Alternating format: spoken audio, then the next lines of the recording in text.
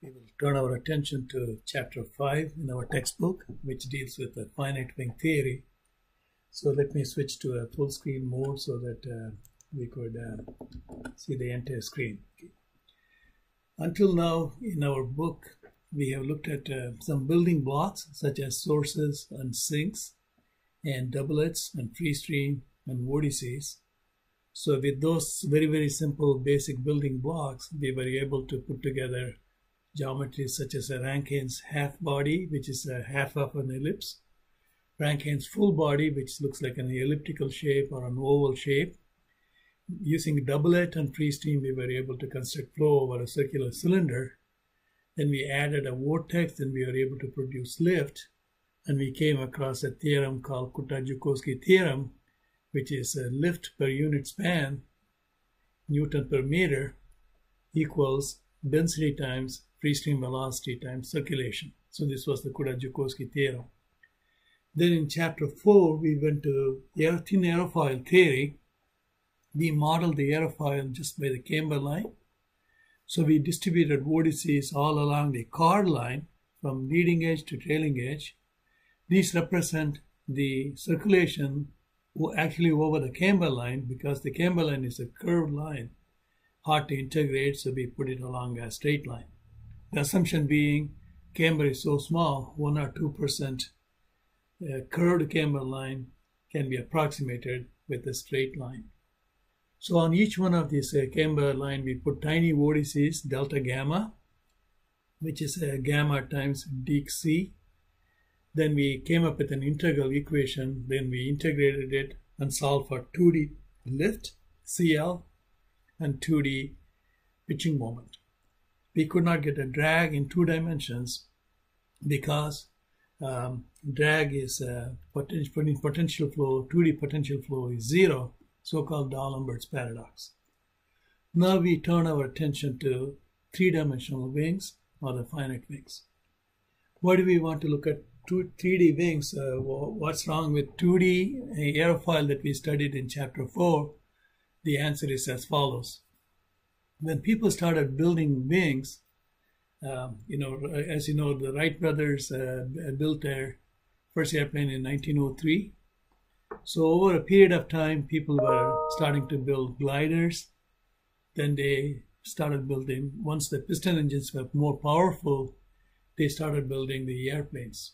So First World War, 1914 to 1918, they were already using biplanes, just like the Wright brothers. Then they got rid of all the connectors. They went from biplane to single plane. They replaced the fabric like foils, thin foils, with a metal skin.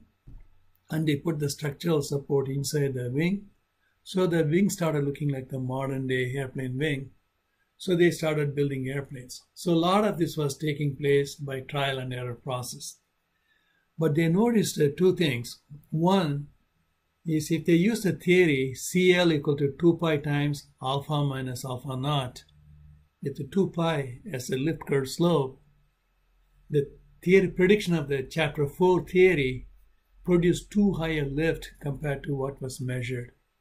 In other words, a finite wing is producing less lift than a 2D aerofoil made of an infinitely long wing will do, okay, even per unit span. So they didn't know what was causing this loss of lift. Secondly, they found that the drag of the finite wing was much higher than the 2D drag that you will get from a viscous flow theory, something like our X-foil. They didn't have X-foil at the time. They had some empirical relationships for flat plate. So they found the drag was much higher. So 2 things were going wrong. 1, the lift was too little. 2, the drag was too high. So they wanted to understand what's going on. So Germans went to Prandtl in Germany, asked him to come up with some explanation of what's going on. In Germany, they already had aircraft manufacturers, companies that we know, like Dornier, that we know now. These people were building airplanes. Likewise, in England, people came to a person called Lanchester and asked him to come up with a model. So Prandtl and Lanchester, on different sides of the English Channel were developing a theory. They did not talk to each other. First of all, because there was a language barrier. Prandtl spoke only German, Lanchester spoke only English, British English at that. Secondly, there was always this war going on, like the First World War was going on. So things didn't get communicated between the two countries. So much later, it came to be known that both these same gentlemen, Lanchester and Prandtl, had come up with the same idea independently. So the theory we are developing in this chapter is called Prandtl-Lanchester model. It's got two purposes.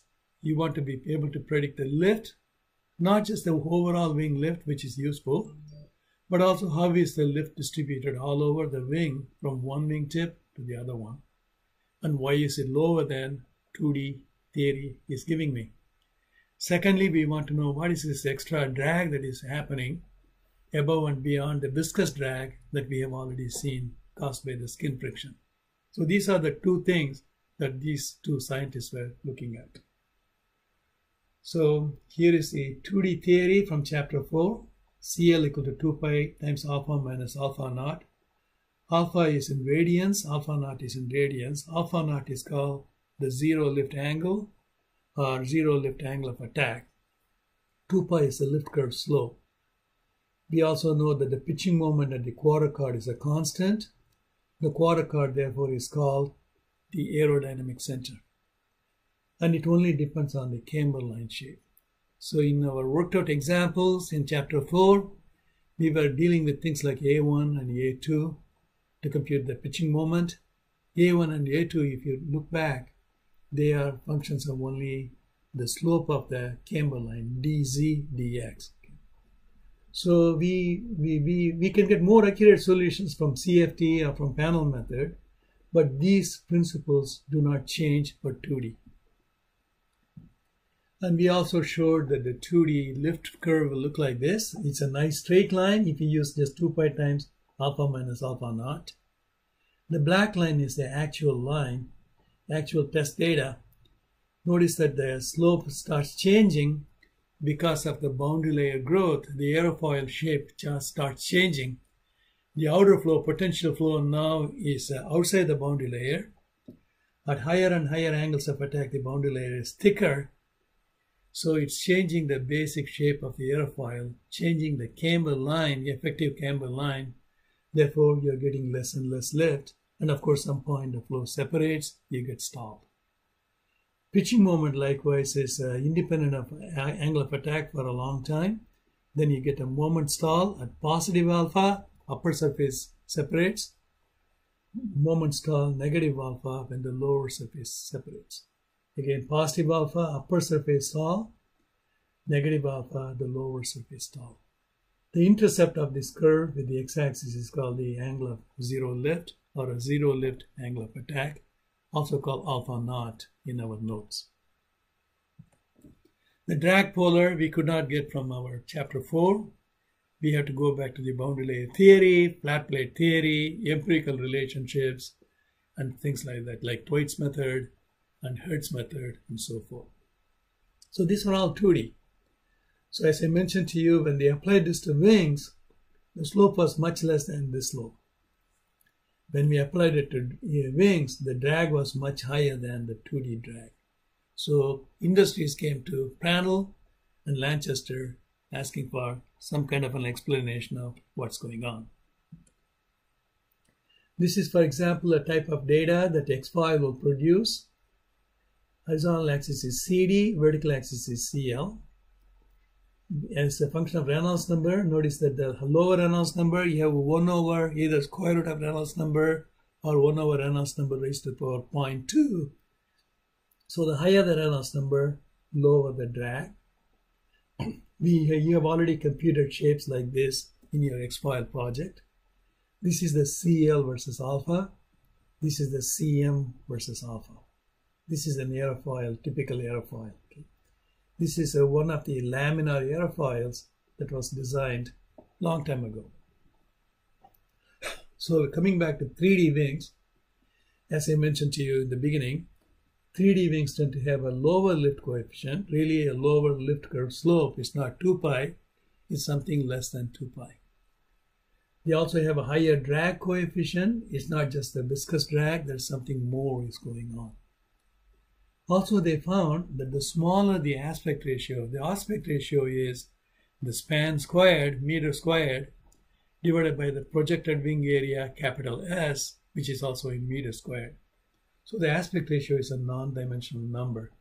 So the smaller the wing aspect ratio, higher was the drag, higher was the lift loss. That means the lower the lift curve slope.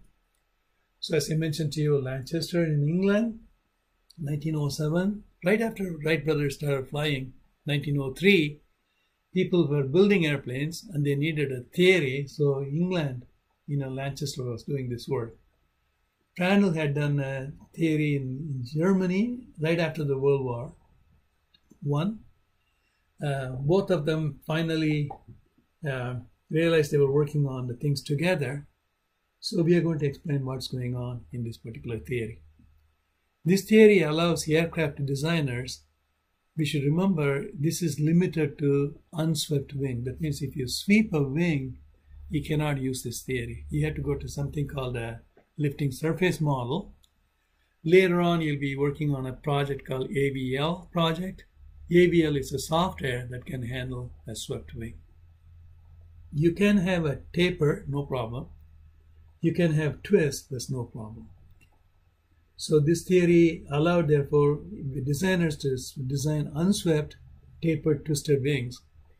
By this time, the engines were not very powerful, so they were not flying subsonically, definitely not transonically. There was no need to sweep the wing.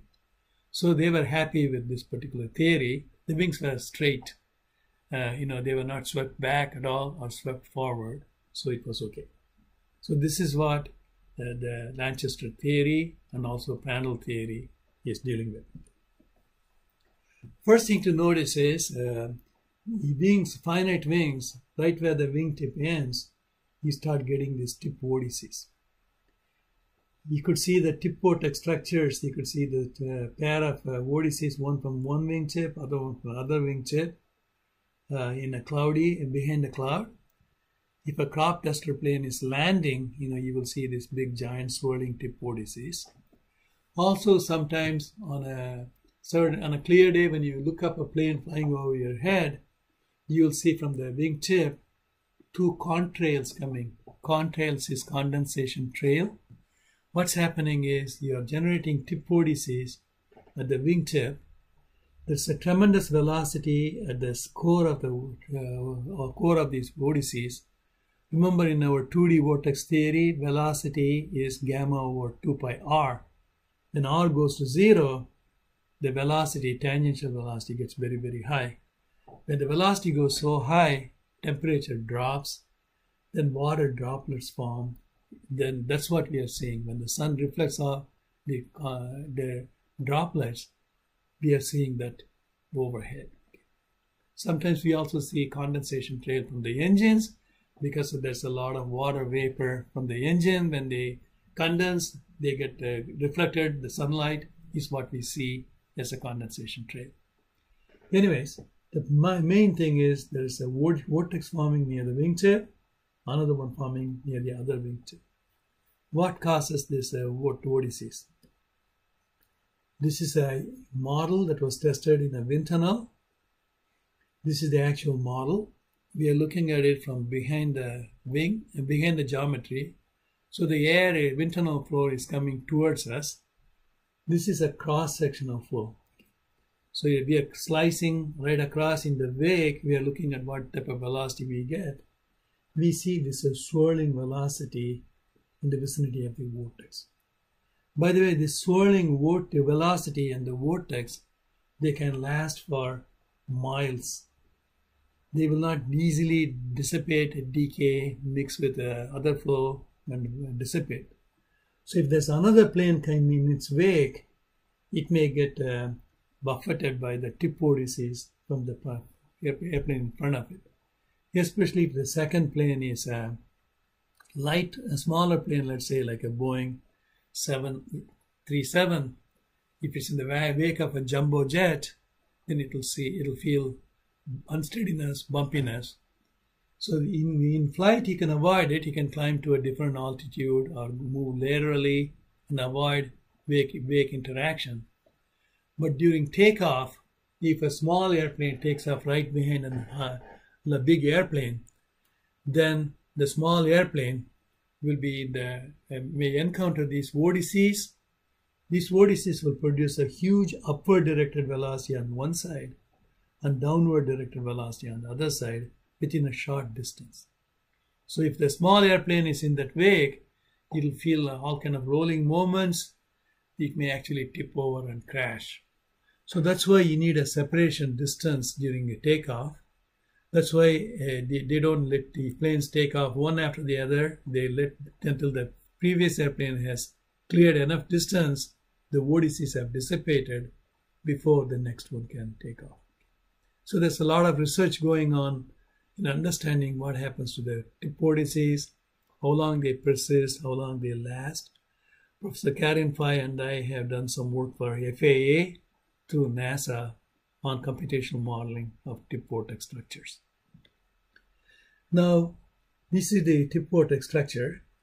Notice that because they are swirling, they are producing a downward directed flow over the wing. We call that a downwash.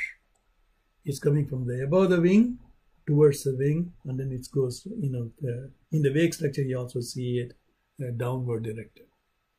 What causes these vortices? Well, on the bottom side of the wing, you have higher pressure. On the top side of the wing, we have lower pressure. After all, you have an airfoil. On one side, we have lower pressure. Other side, you have upper pressure. It's the pressure difference that causes lift, so it's a good thing. But right near the wingtip, there cannot be any pressure difference because the wing ends right here. So the pressure above must equal pressure below. So what happens is the high pressure air rushes and then occupies the space on the upper surface, equalizing the pressure. It's like a high pressure air from a tube leaking out until the tube pressure equals the pressure of the atmosphere. It happens in our car tires, happens in our balloon. So here it's happening naturally. High pressure air flows around the tip. So the lift is right at the tip is zero because the pressure equalization occurs. So this rushing air is what produces this vortex. This vortex is what produces this downwash. So these are the things people have observed. So Prandtl and Lanchester, both of them, they're developing model based on this observation. We will stop calling a Prandtl-Lanchester theory. We will start calling it Prandtl's theory from this point on. No disrespect for Lanchester.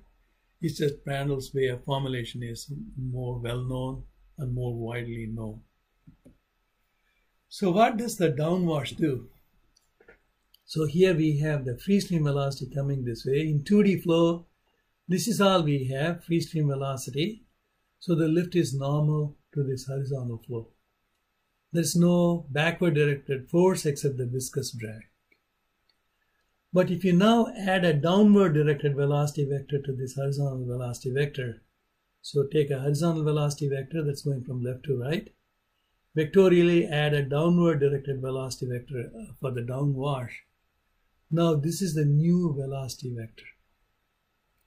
Now the lift is pointed perpendicular to this new line, so the lift vector is tilted backwards. So the lift vector has rotated back towards the wake structure. So the lift now has got a vertical component which holds up the airplane, which we like. Unfortunately, it's got an extra chord-wise component, free stream component, which we call the induced drag. Induced means caused, so it's induced by the tip vortex structures, caused by the downwash, so we call the induced drag. This is why we get an extra amount of drag that causes the airplanes to experience higher drag than a 2D theory alone will give. So we are going to develop a mathematical expression for it. It'll have an induced drag equal to drag coefficient equal to lift coefficient squared divided by pi times aspect ratio times parameter that depends on the twist, taper, aspect ratio, several other parameters. So we are just going to call it an efficiency factor. If it is 1, you get the lowest induced drag. If anything less than 1, you're going to get a higher induced drag. So this efficiency factor is called the Ostwald efficiency factor. So we are going to start modeling it. So we are going to use a Prandtl's model. So let's say this is what happens physically. So if you take a Fluent, which is a software available in our course to everyone at Georgia Tech, you are modeling the entire flow field. By the way, this fall I can give you some research opportunities, 1 hour credit for if you want to learn Fluent. Just contact me at the beginning of the fall. We can set you up. You're modeling all the details of the flow. So when the thin aerofoil was developed, as we saw in chapter 4, we ignored the thickness of the aerofoil because the thickness is small. We only modeled the camber line. Even the camber line, we distribute the vortices along the x-axis because the displacement of the camber line from the x-axis is small. Okay? So that's what was done in chapter 4. Prandtl said in 1917, this is too much detail. I cannot distribute things all along the x-axis. I'm just going to put one lumped vortex right at the quarter chord line. So he called, that's the vortex. This is called a bound vortex because it's bound over the wing.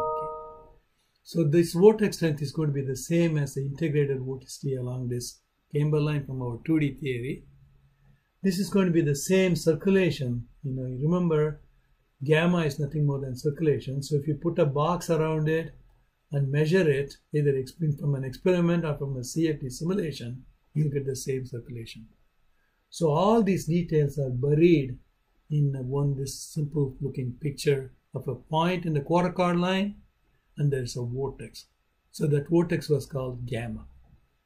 So you do this at every span station from one wingtip to another wingtip. So you have a distribution of vortices, gamma, as a function of y, where y goes from one wingtip to another wingtip.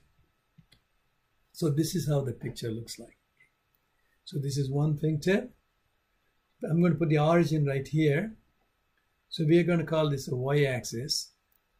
So the total distance from wingtip to wingtip is b, lowercase b. So 1/2 of it is minus of b over 2 to plus of b over 2.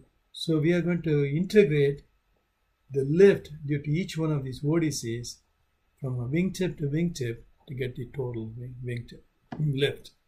So the primary unknown in Prandtl's formulation is the circulation gamma. Gamma has got a units of velocity times distance because it's v dot ds around a closed contour, as we saw in our building blocks lectures, chapter 3 lectures some time ago. As soon as Prandtl did this, people started raising questions. Remember, vortex is vorticity, a lot of vorticity lumped in one place for mathematical convenience. Here, that means we have fluid particles that have a rotating. They have some angular momentum. How can angular momentum abruptly start at one point and abruptly end at another point? Rate of change of angular momentum is some kind of a torque. So there's nothing physically modeled in Prandtl's about torque like force. Also, how does it change from point A to point B? When you change the angular momentum, what caused that angular momentum? So that was one of the problems that they had. So Prandtl said, I'm going to do the following. I agree with you. This is an objectionable model that I have done here. By the way, he called this a lifting line because all the lift is lumped along this line from wingtip to wingtip along the quarter chord line. Because it's an unswept wing, this line is along the y-axis. It's not swept back, it's not swept forward, it's parallel to the y-axis.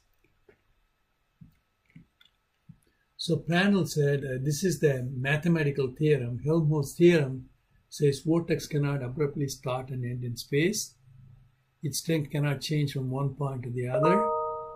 So Prandtl's model I showed you here was not good. So Prandtl said, I'm going to modify it. Whenever the vortex length changes, I'm going to put a vortex here that either brings in the circulation, angular momentum or circulation, or takes away angular momentum or circulation. So I'm going to put these vortices, I'm going to call these trailing vortices. And then the trailing vortices are have to end somewhere where the airplane started taking off. So this is my starting vortex. Notice the sense of rotation of these. This is coming from the outboard, inboard. So it's spinning clockwise. So this vortex is one of the vortices that you see as tip vortex when the plane is flying over your head. This is another tip vortex that you see. Its flow is going from outboard to inboard, from beyond the wingtip into the wing, downward directed. There are also several weak vortices. We don't see them because they're very, very weak in strength. But anytime something changes, you'll have to generate a vortex. So this was the model that Prandtl came up with. As soon as he developed this type of a visualization, all the arguments that they had made here were satisfied. People were happy with it, so they said, okay, let's go with this model. So now we are going to develop mathematical expressions for it. So in a few minutes, we are going to take a break from this video, and then we are going to continue with the math, a couple of more videos, 20-30 minutes each, to come up with the complete theory. To summarize what we have learned so far, the lifting line model or the theory we are going to develop is developed by Prandtl in Germany and also by Lanchester in England. So Prandtl assumed that at each span location, all the vorticity over the aerofoil is lumped in a one point at the quarter chord point. The strength of that vortex is gamma. The magnitude of the gamma will change from point to point to point. Therefore, gamma is a function of y. A line may be joined all the quarter chord points. This line will be parallel to the y-axis, so we call that a lifting line. It will not be swept backward. It will not be swept forward. It will be perpendicular to your x-axis. By the way, x-axis is the flow direction. So in this picture, this is your x-axis from the wing to the far wake. This is your span, this is your y-axis. Right-hander coordinate system means the z is in this third direction. So the lift is along the z direction. Okay, this is the picture. So the wing is unswept, it's parallel to the y-axis. So this is where we are going to stop. It's at 30 minutes already. So we will continue with the additional video which concentrates on the mathematics shortly.